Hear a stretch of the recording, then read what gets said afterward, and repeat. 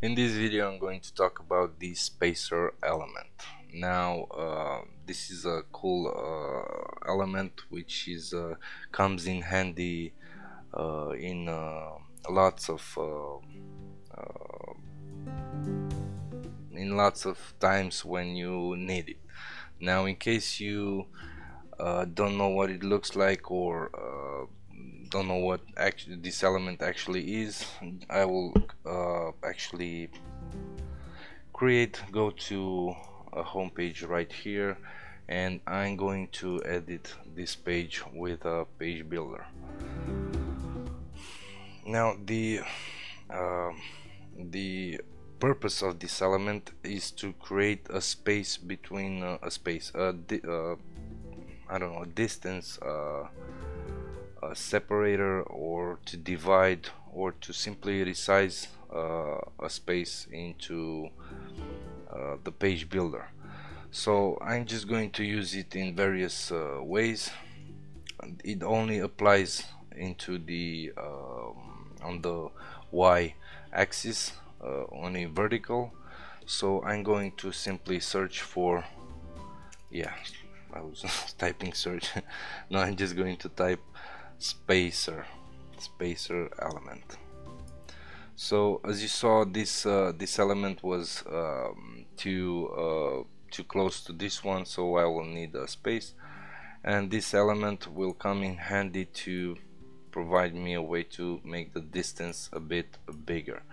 Now as you can see, by default it has 30 pixels, but I can make it up to 600 pixels. Of course I won't do that, but you can actually find usages even for 600 pixels. But for the moment I'm just going to leave the height to 100. Now the other options are simple toggles, whether you want this element to be displayed or not onto the other breakpoints. For example, if I leave this, I don't know, 300 pixels to be very visible, I will publish this page, and if I resize the browser, you can see the element will stay there no matter what.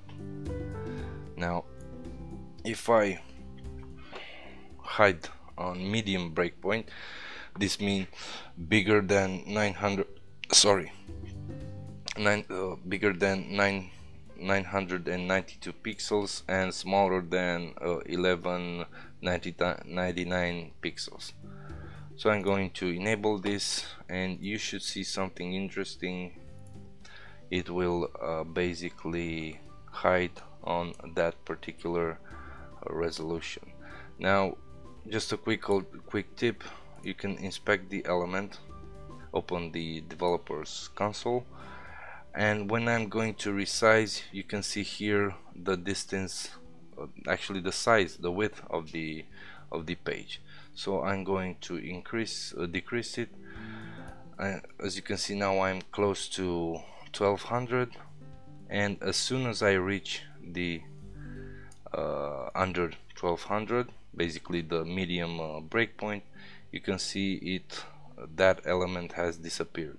Now if I go to even lower, as you know, as I explained, 1992 is the minimum distance. So I'm just going to exactly, as you can see, it appeared back because this element will only hide on that particular breakpoint. So that's about it. It's actually a very simple element. You can use it wherever you want. You can, it's like I said, it's very handy to separate vertical elements.